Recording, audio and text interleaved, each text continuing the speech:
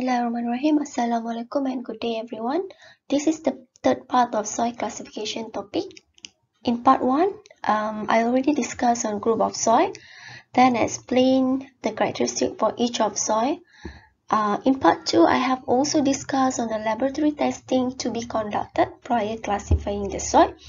Now in part 3, we are going to use the data obtained from laboratory testing and classify the soil based on some standard.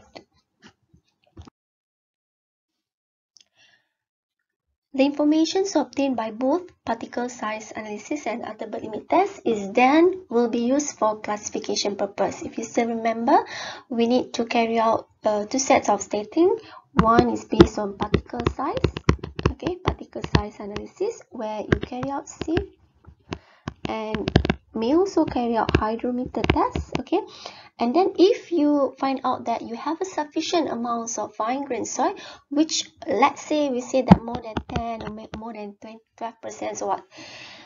We know that this, even a small amount of fine grained soil consists on your soil sample, it may able to influence the major behavior of that particular soil. Means that it will disturb the behavior of the main type of soil, okay. So we want to know what are those 10% in that particular soil sample. Then you have to carry out attribute limit test, okay, where in attribute limit test there's another two tests, which is liquid limit test and also plastic limit test. So now the soil classification based on engineering characteristic, specifically on geotechnical perspective, are done by Unified Soil Classification System and also H2 system. H2 is American Association for Traffic and Highway Organization. It means that the first standard is opt for mainly for geotechnic, okay, and the second one is more on highway engineering, okay, on highway engineering. But again, to use these two standards, okay, to use these two standards, we need to have the data from those two sets of testing. It means that the data from safe from attribute limits, liquid limit and plastic limit, okay, to further classify your soil based on these two systems. Okay, why only these two systems? Okay, we actually have more than that, okay, we have several more standards, okay, to classify the soil. We also have a standard for agriculture and also for many things, but because we are under geotechnical course, okay, so we are focused on geotechnical standard. And why we use this one also, even though it is not mainly for geotechnic, but this is actually for highway, okay, for informations. When you're talking about highway, I mean that for road construction, sorry, this is for road construction. Your road is consists of 4 layers, okay, and the bottom layers is subgrade, okay. You have a few more layers here. You have road base or you have sub base. I'm not sure which one comes first, road base or sub base. And the upper layer is what we call as surface, okay, where you have wearing course and binder course, okay. This is the surface that you see on the road, okay, you see on the road, okay, while driving your car, okay. But whatever layer beneath here is the one that you can't see. It is like a foundation, especially for this one. This is considered as the foundations of your roots, okay, the foundation of your roots. And what is actually this layer? The subgrade layer is consists of 100%. We can say that 100% of soil. So when it comes to this standard, we actually want to classify the soil for this purpose, okay, to identify whether this layer, okay, this layer, which is actually subgrade layer, is suitable to be used as a foundations for road construction, okay. So we actually classify the type of soil for this layer. So still, when talking about soil, it means that you're talking about geotechnic, right? And we also have a British standard, Malaysian standard, whatsoever, but it is most likely similar to USCS, okay. So I'm going to only discuss these two standards, USCS and also H2 classification system. The original form of this system was proposed by Casagrande in 1942 for airfield construction during World War II, and the system classified soil into two broad categories. Okay, similar to previous discussion. Okay, they have a coarse grain and another one is fine grain. Okay, and if you're talking about coarse grain, it means that it's dominated by what? Gravel and also sand. Okay, in which that less than 50% particle passing number 200. It means that more than 50% retain on this one, then you will consider that one is coarse. If you're talking about fine grain soil, which is it's either inorganic of clay or silt, or organic clay and silt. Okay, this means by or another one which is pit. Okay, it means that more than 50% particle passing, sieve number 200. So we are looking at the boundary of sieve number 200. So in USSR system, they they divide the soil into two groups. One is coarse grain or fine grain, and how to differentiate that, okay, whether your sample is dominated by coarse or fine, they're looking at sieve number 200, either more than 50% particle passing or more than 50% particle retain. Okay, so here is retain on sieve number 200, this one is passing. Okay, or the other way around. Okay, less than 50 particle retain here, so it means that more than 50% passing, or more than 50% retain but less than 50% passing, so it will become coarse or fine grain soil. Okay, so you look at the sieve number. The things that you need to bear in your mind is you have to look at sieve number 200 and you check whether more than 50% passing or less than 50% passing. If you're talking about passing, if you're talking about retain, then it should be the other way around. So if more than 50% passing, this is fine. Is less than 50% passing, which is more than 50% retain, this would be a group for coarse grain soil. Here are the general guidance of some information needed in USCS classification system.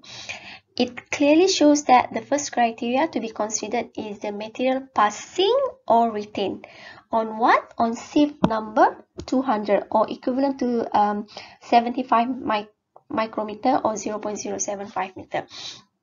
Okay, so why we said you have to look at sieve number 200? Because sieve number 200 is the boundary of coarse and fine.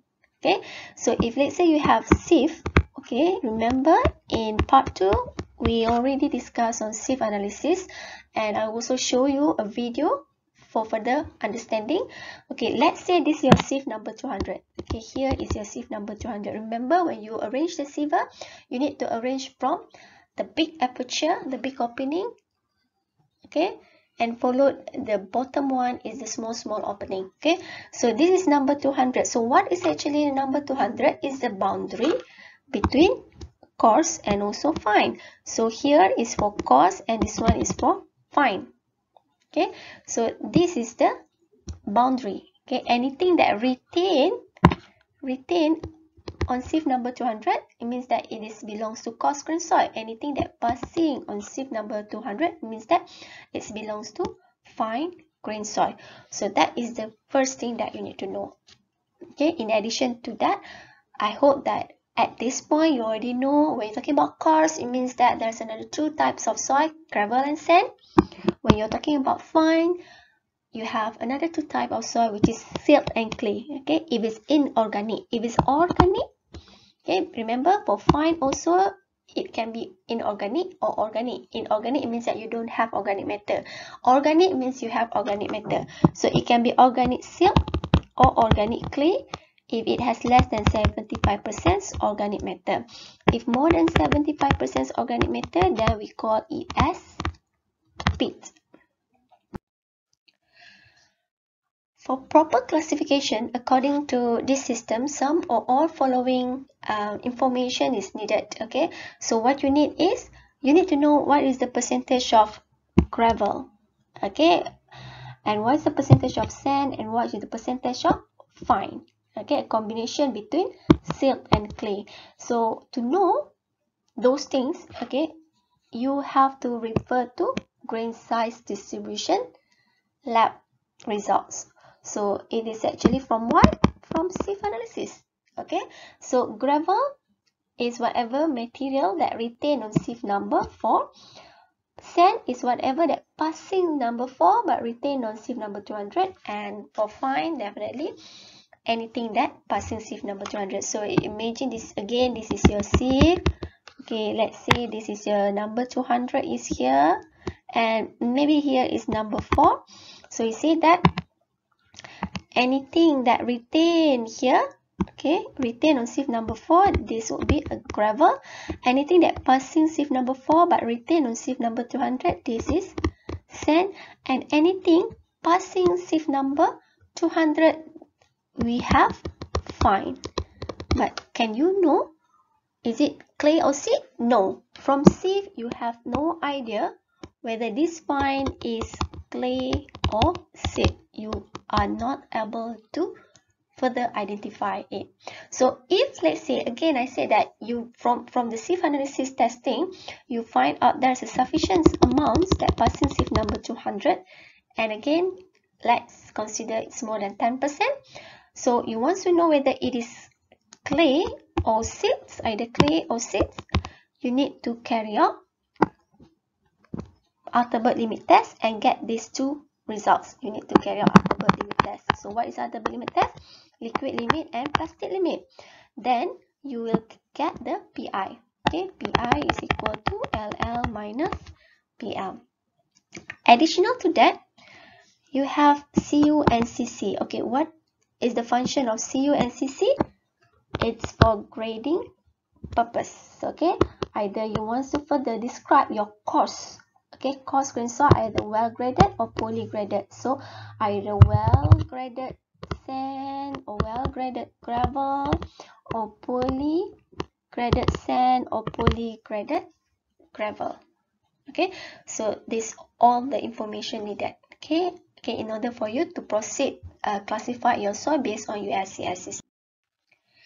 Okay, soil symbols, plasticity and grading characteristics are listed here. Okay, this is a soil symbols, okay, plasticity characteristic, and also gradation symbols. Okay, for example, okay, before that, okay, for gravel, the symbol used is G, sand, we use L. Okay, silt, we use M. Why we don't put S? Because S is already taken by sand. Okay, all right, and clay, C, okay, organic, OPT.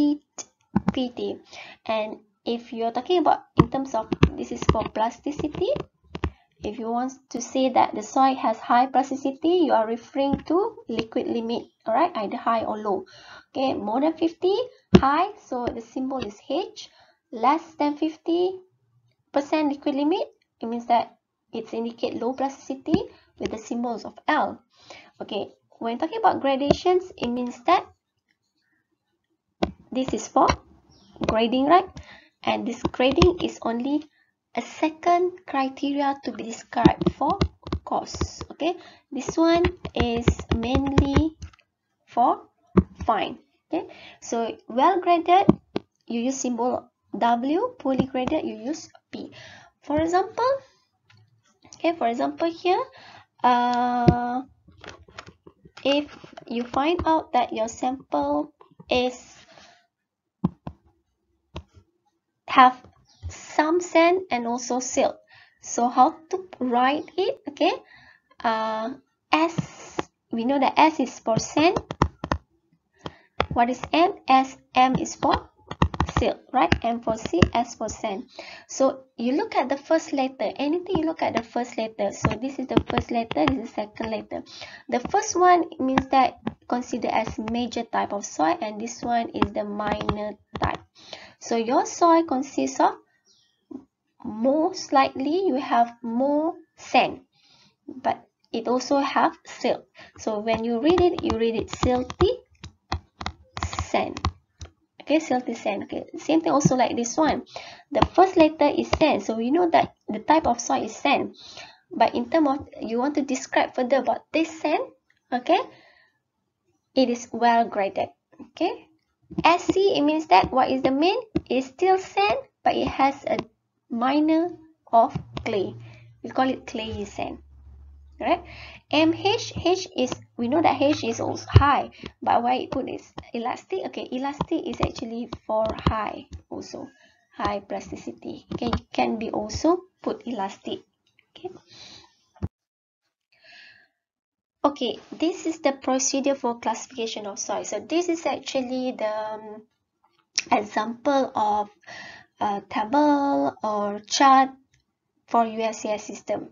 You might see a different table, different chart later from different reference book, but it is actually give you the same informations. It's just that what you need to do is you need to really understand whatever information given on each column and on each rows. Okay, so what is your first step? Step 1, okay, you need to read from column, okay, from column to column, okay, from column to column. Okay, so we start with the first column. Okay, so the step 1, okay, is to determine the percentage of particle retained or passing on sieve number 200, because we want to identify whether the soil sample is dominated by coarse or fine. So you have to look at these informations and you need to check on sieve number 200. Because of why? Remember, sieve number 200 is the boundary between coarse and fine. Okay, let's say from the first column you know that it is coarse, so you don't have to further look at this part, because to direct your answer later you are moving to the next column, column number 2, but you are focusing on the same area. So now you're just focused on this area, so your answer will be limited to these areas only. So look at the next column. Okay, so no more looking on this part. So the next column is to identify whether it is gravel or sand, because you already know that it is coarse, so you want to know whether it is gravel or sand. So to identify whether it's gravel or sand, you have to refer to sieve number 4, because that is the boundary between gravel and also sand. Okay, again, let's say you know that it is sand. Okay, you know that from the information of the sieve analysis, you know that it is sand. It's more dominant sand. Maybe it has also a certain amount of gravel, but which one is higher in terms of the percentage? So that is the answer. So let's say your answer is sand, so you don't have to look at this part anymore. So your answer will now, okay, when you want to move the next column, okay, you are just focused on this area. So your final answer will only limit to these 4 symbols. Okay, these 4 symbols only. Okay, so here, what is the information here on the third column? You want to know whether it has less than 5% fines or more than 12% fines. So what is the fines? Fines, it means that you have to refer back to sieve number 200. Okay, so you need to look at what is the percentage passing sieve number 200.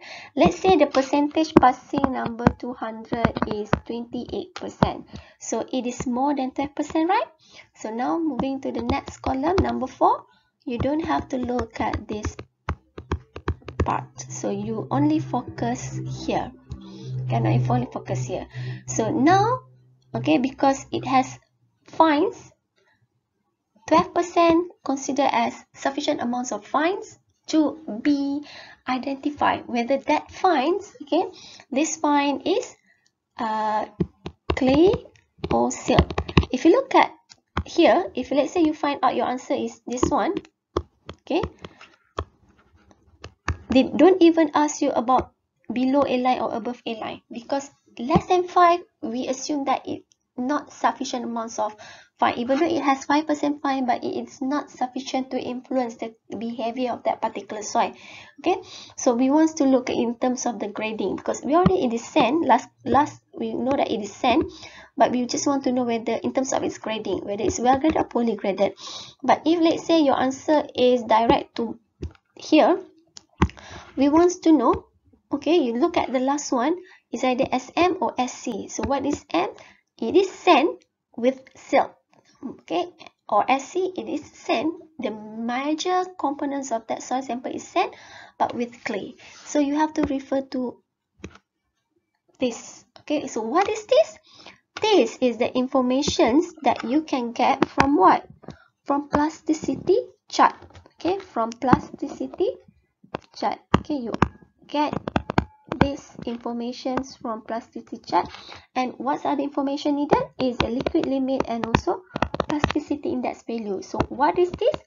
This is the parameters you need to get from outer limit test. It means that you have to carry out liquid limit and plastic limit, then you calculate PI. Okay, so you have the LL here, PL here, you have A line here. Anything above A line, this will be considered as clay. Anything below A line, so this is your A line. Below A line, that will be M. So you have to refer on, so this is PI, and also liquid limit information. Okay, that's all.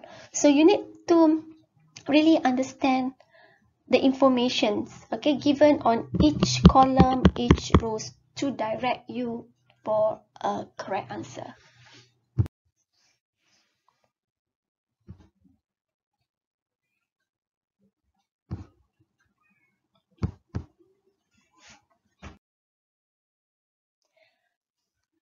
For the following three conditions, a dual symbol should be used.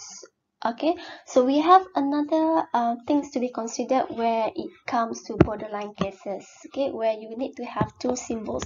Previously, we only have one set of symbol like SC, SW, GM or whatsoever, but now we might have two like SC, SW. Okay, so it have to be lies within these three conditions. It's not necessary to fulfill all the requirement. At least one requirement that been fulfilled means that it lies on, it can be considered as borderline cases. So one is if the soil contains similar fines and coarse grains fraction, means that initially from the first column you want to identify whether it's coarse or fine, then suddenly you find out that it is 50% coarse and 50% fine.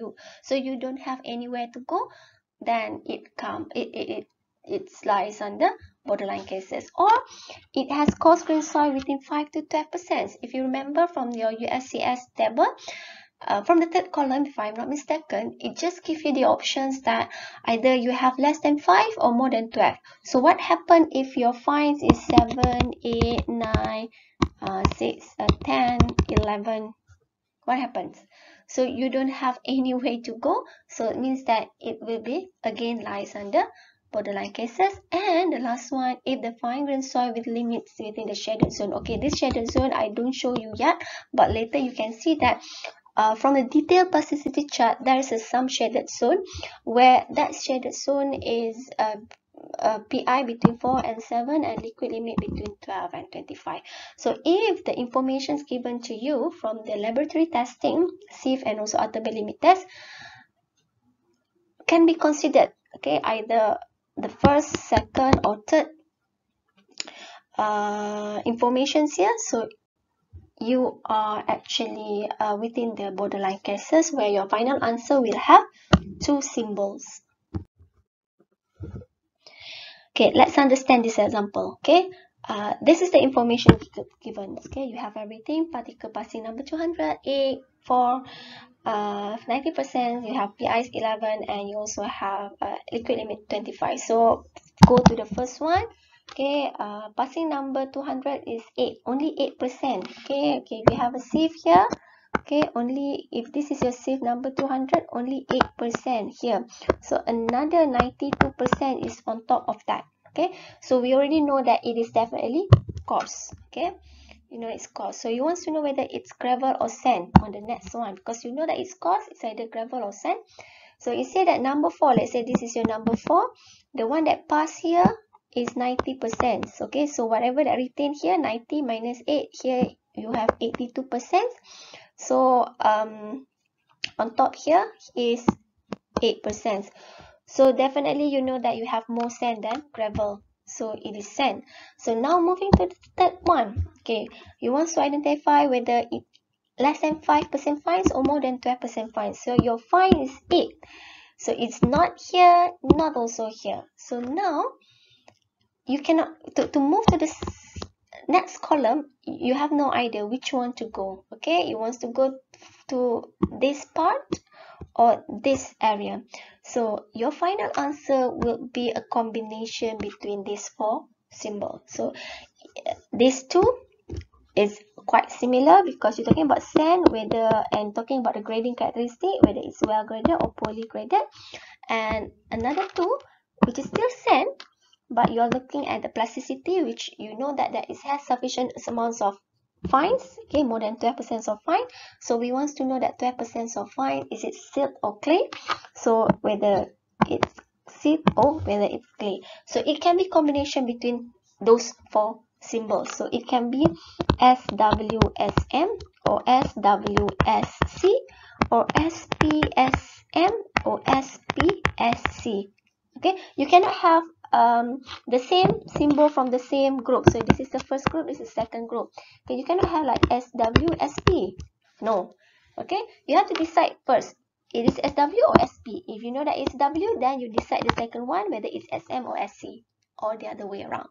Alright, so how to direct this one? Okay, you at this point you need to be a bit creative. Okay, so let's say when you're talking about grading, okay, the first thing is talking about grading, right? You look at this one, it means that you are talking about grading. Okay, you're talking about grading for this one. Okay, for this one, grading. So yours, okay, even though you are not calculating the CU and CC because you don't have the information there, but you know that it covers a wide range of sizes.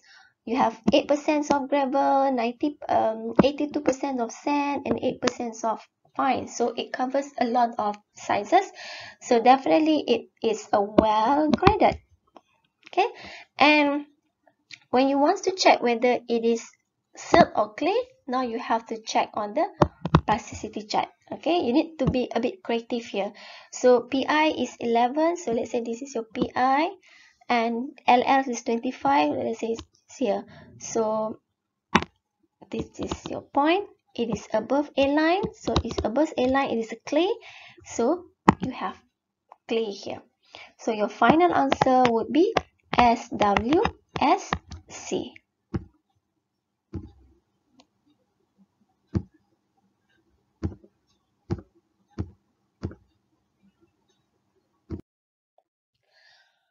Okay, now moving to H2. Okay, for H2 was based on the stability characteristic of soil when used as a road surface or with a thin asphalt pavement. The original purpose of this classification system is used for road construction. As I already mentioned just now, it's used for subgrade layer. What is subgrade layer? Is the bottom layer, okay, and acting as a foundation. It is the foundations of your road, road layers. Okay, road layers. So the required tests are SIF and outer limit. Similar to USCS, you need to have the information from SIF and also maybe from outer limit.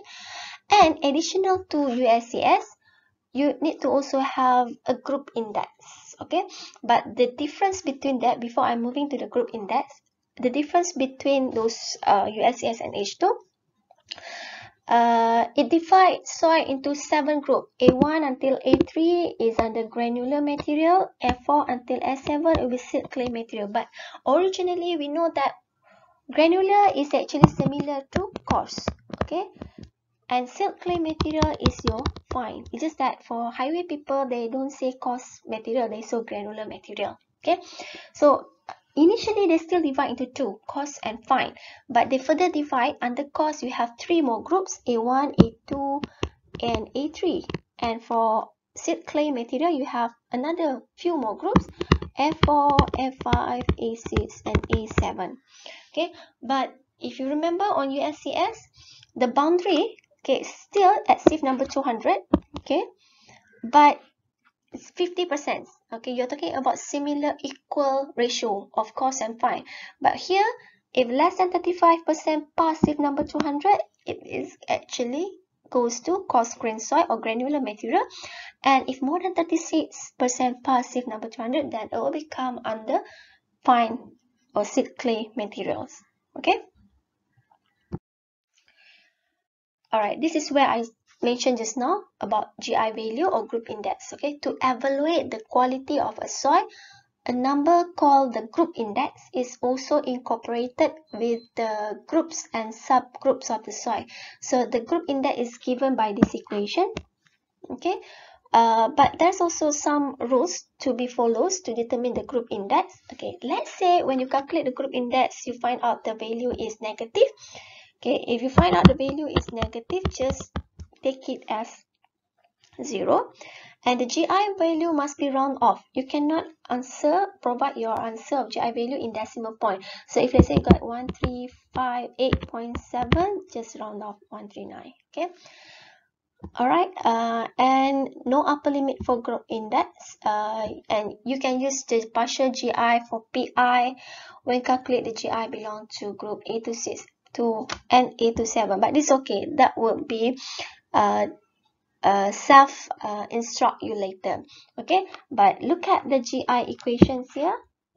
So you have F200, it means that what is the percentage passing sieve number 200? So you use that percentage value. If you say that 80, so you will be 80. Okay, LL is liquid limit, BI is basis index. Same thing, use in percentage. Don't convert to decimal.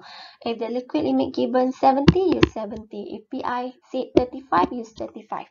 Okay, and you may ask, how come it become negative? Okay, negative if let's say your sample has more course. Let's say the percentage passing sieve number 200 only 20%. So if 20 minus 35, definitely you got negative, right? So negative, just take as 0. So what actually GI give to you? Okay, read here. In general, the rating for a pavement subgrade is inversely proportional to group index, which means that if your group index is higher, okay, if the GI value is higher, means that it is not good. Okay, the soil is not good to serve as subgrade layer because of what? If GI higher, it means that you have higher fines, you have higher liquid limit, you also have higher plasticity index, which means that your soil is wet. Okay, so GI is inversely proportional. Okay, if you got lesser GI value, it shows that your material is coarse. If it has higher, it means that your material is more to fine grain soil. To classify the soil according to table H2, the test data are applied from left to right. Same like you see as you read from left to right, rows by rows, okay, from top to bottom. Okay, so this is the example for a table for granular material. Okay, you have A1, A2, and A3. Okay, and you also have a table for seed clay material, which is under group A4, A5, A6, and A7. So again, you might see a different table, different charts from different reference books, but what you need to know is it almost gives you the same information. Your task is to understand the information given on each column, on each row. Okay. Okay, let's look at the example. Okay.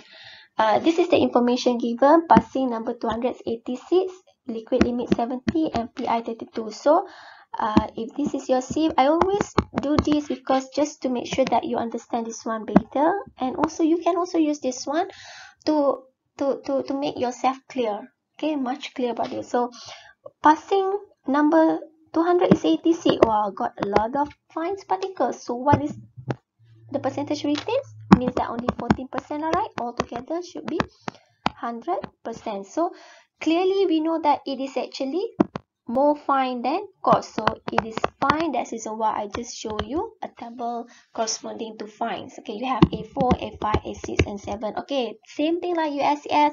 Move one by one. Okay, look at, oh sorry, You cannot look column by column because each column given you actually the group of your soil. So you need to go rows by rows. Okay, go from here, from top to bottom. So let's look at here first. There's no information here, so move to here. No information also, so move to here.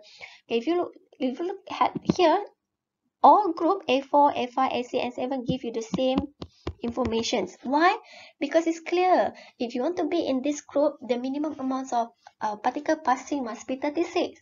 If less than that, it will become coarse material. Alright, so you cannot identify the groups. Okay, either A4, A5, A6, and 7. Okay, now move to next. Liquid limit. Okay, yours liquid limit is 70%. Okay, so A4 and A6 give you the same thing, which is to be in these two groups, the maximum liquid limit must be 70. Maximum cannot more than 40, cannot more than 40, but your liquid limit is 70, so definitely you cannot satisfy this. So you only left with this one, because for A5 and A6 they say that minimum to be in this group is liquid limit 41, which is it satisfies to whatever data you give. So you know that you cannot have, or why I already cancel this one. Suppose I cancel this one first. It's okay. Okay. Now you only have two choice. Okay, this one is still right. Okay, still right. Okay, you left with two choice. You only have A5 and A7. Okay, now moving to so you don't have to look at this one, don't have to look at this one. Okay, now moving to plasticity index. Your plasticity index is 32. So if you're talking about A5 here, to be in this group, maximum 10. More than 10 cannot. Yours 32. So here is yes. So now you can cancel A5. So you're left with A7s only. So now you have A7. Oh, but for A7, it further sub it into A75 and A7C just to make your life difficult. Okay, so read here. For A75, PI must be less than liquid limit minus 30. So your liquid limit is 70 minus 30 is equal to 40. Your PI is 32. So 32 is still 40 is lesser than 40. So which one? A75 or A76? We know that it is supposedly A75 because 32 less than 40, PI is less than liquid limit minus 40. So you have A75. Okay, so this is your final answer. A75, and what happens to this in bracket 33? That 33 is your GI value. So you have to calculate your GI here. Okay, just calculate your GI. Put everything. This one is 86. Okay, liquid limit is 70. PI again 86. This is PI is 32. Then you got 33.47. Remember, just round off your value to 33. So A7533. So look at the informations given here from the last rows.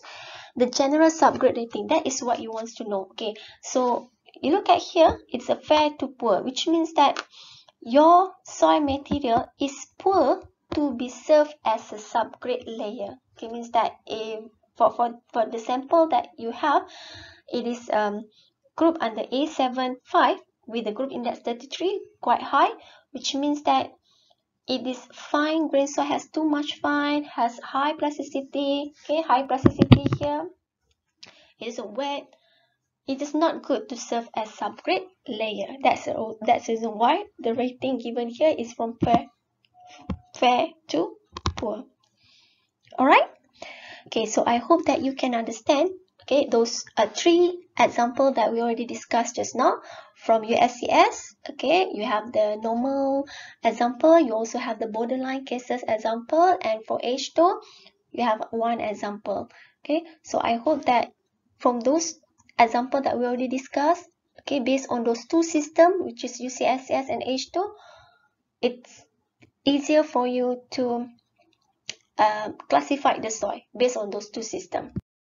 With that, thank you very much. So we end the lecture for this topic. Okay, topic of soil classifications. We already discussed from part 1 until part 3. So we are finished and everything here. With that, thank you and see you later.